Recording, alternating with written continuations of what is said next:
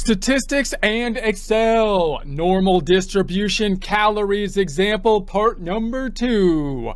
Get ready, taking a deep breath, holding it in for 10 seconds, looking forward to a smooth, soothing Excel. Here we are in Excel. If you don't have access to this workbook, that's okay because we basically built this from a blank worksheet, but we started in a prior presentation. So if you want to start from a blank worksheet, you may want to begin back there. However, if you do have access to this workbook, there's 3 tabs down below. Example, practice blank. Example, in essence, answer key. Practice tab having pre-formatted cells so you can get to the heart of the practice problem. Blank tab is where we started with a blank worksheet having just our beginning data on it so we can practice formatting the cells within Excel as we work through the practice problem. And we're going to continue on with that now. Quick recap of what we have done thus far. We had our data on the left. We had our calorie counts, which were counted by day. We made a table out of it so we can sort by date or by calories if we so choose. We calculated the mean or average, standard deviation, median, mode. The mean being close to the standard deviation, as well as graphing the actual data and having it look somewhat like a bell curve, as well as just basically having an assumption about the types of data being calorie counts, which you would assume would probably hover around a center point. Otherwise, you know, you would think someone would get heavier or lighter over a time frame, would give us an indication that a bell curve might be something that would be useful. We then wanted to plot the bell curve. Now, to do so, we took 4 standard deviations below and above, and then we ran into the issue of, do I really want to plot 1 calorie at a time? If we do that, it would be great because then our percentages over here would basically add up to 100% about, because we have 4 standard deviations, and that's nice. But if we go 4 standard deviations below, we end up with these negative numbers, which is something that is impossible in actual practice because you can't have the negative calories. And also, we end up with very small units of data. So when I plot this out, we get to these small percentages. And if we compare that then to our actual count, then we can compare the actual count in terms of we can take these percentages times the count, meaning the number of calorie counts in days that we did, and it's going to be difficult to make a comparison between that and the actual data, because again, the actual data is going to have to be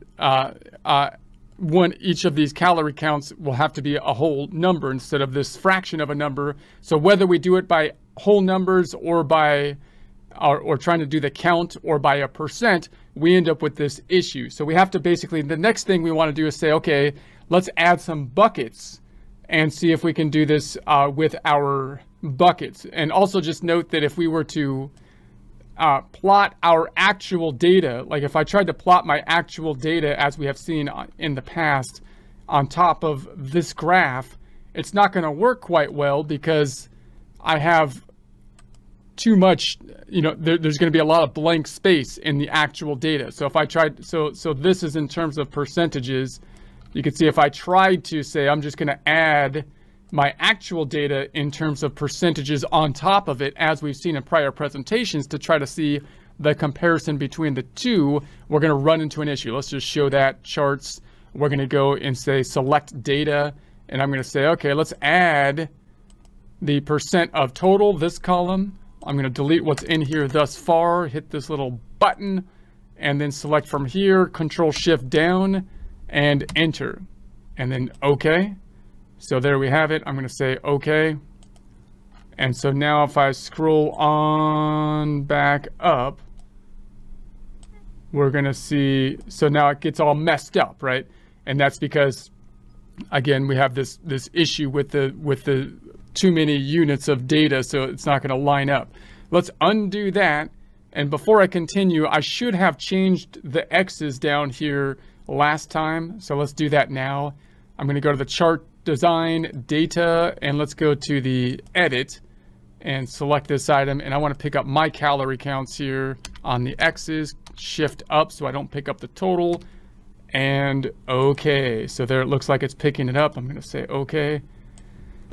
So now we have, it goes on down to the zeros. Obviously in practice, it's going to stop, you know, at 0 because we're not going to have those negative numbers. But if you want to see the full bell curve, it's going to give you that information. Now, the other thing to just keep in mind is remember that because we had so many counts, we have pretty slim slices of data. So when you think about like integral calculus, you know, usually you think of it as, you know, an infinite area of these lines, right? Well, we're getting pretty close if we were to sum up all of these lines because we have such small amounts, right? So we'll take a look, that'll come into play possibly shortly here. So now let's say that we're going to say, let's make a skinny L and say, all right, how can we kind of compare this data? I'm going to pull this to the side, get it out of the way. Get out of my way, man. I'm doing stuff here. Let's make an X and a Y, or let's make an X and then let's say that the X is going to be from 0 to, let's say, like 400, and these will be kind of our buckets, and then to 800 and so on. And I'm going to select those 3, control or the fill handle, and bring it down to 5,600, our upper limit. So it brings it down to 5,600 because that's our upper X, or it's greater than our